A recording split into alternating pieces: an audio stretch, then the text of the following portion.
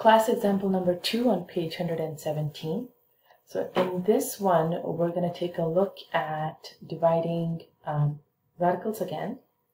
But the difference here is that sometimes the radicands don't divide out completely.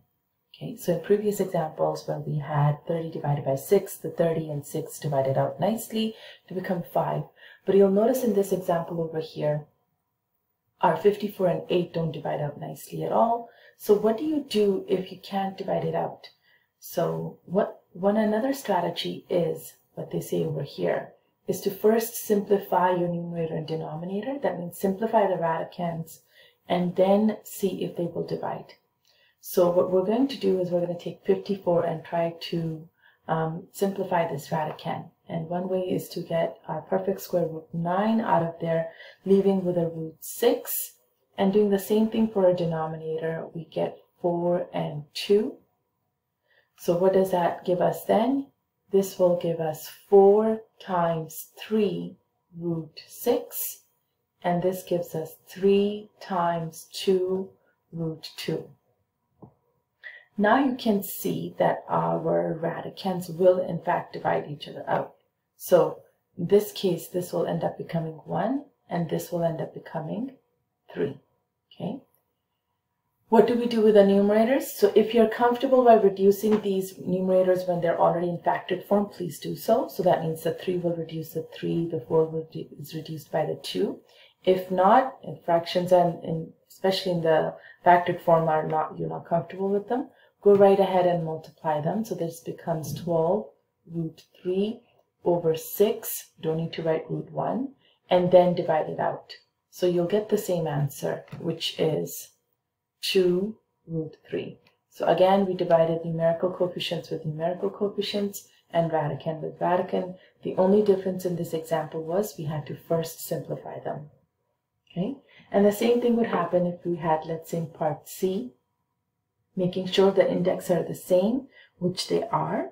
We can divide it out, but again, these numbers 162 and 128 don't divide out completely. So what you would do is you would try to simplify each one of them. So this would, you would be able to take a 27 out. That would be a perfect cube, leaving with cube root 6 over 20, and in 128 we're going to get a perfect cube root of 64, and we're left with a 2. Okay, and again, if we write that down again, this will give me a 3 cube root 6, and in the denominator we have 20, and this gives me a 4, and we're left with cube root 2. So once again, you can multiply this out, and this will give you 30 over 80. And then we have cube root 6 over cube root 2. And we use the same rules. These will reduce each other, so it will be both divided by 10, leaving me with 3 over 8. And this reduces down to 1, and this becomes a 3. So our final answer is 3 over 8 cube root of 3. So again, I would like you guys to try this middle one on your own. See if you can get the same answer. An answer is on the lesson page.